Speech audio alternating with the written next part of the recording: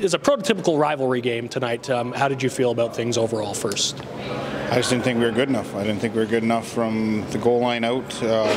Positionally, we weren't good enough. Like individually, as each position wasn't good enough, and as a team, we didn't play good enough as a team. I admire that we stuck up for each other and didn't back down, but at the end of the day, we're here to win a hockey game, and we didn't do that. So looking ahead to tomorrow, how can you be better in those areas?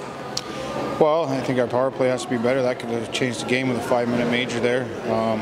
We just got to tighten up everything. Like tighten up, you have 2 or 3 seconds in a shift that it's your turn to do something. Whether it's seal a lane or close on a guy or get to a spot, and we were just too loose and didn't do that tonight, and they picked us apart. So we just got to be tighter. Looking for a positive or two, the defense gets in on the scoring tonight. Just kind of goes to show the skill that Jacob Larson and Tyler Clevin both possess on the other side of the puck. Yeah, no, that was they were both really nice goals actually, but you know what, their first job is to defend, and they've been doing a pretty good job of that, so we'll take those as bonuses. But again, they're both on power plays, and both power play units have to be better. Well, very physical, as we mentioned earlier on. Do you expect the same tomorrow? I hope so. I hope so. I think it's I love physical games. I think we're built to be a physical game. We're a big team. We'll get a couple bigger bodies back in the lineup tomorrow with Boko and Pilon, so that should help, and that's the way hockey's played. It seemed like Taryn Fizer was pretty noticeable tonight.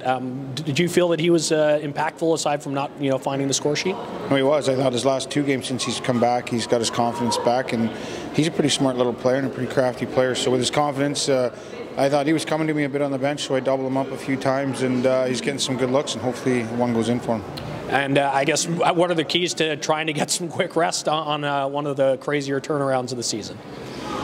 Well, we get Jimmy and George to get on the gas there on the way home, and probably won't come in the morning, get them as much rest as they can, and drop the puck, hopefully in front of a loud crowd tomorrow night. Certainly been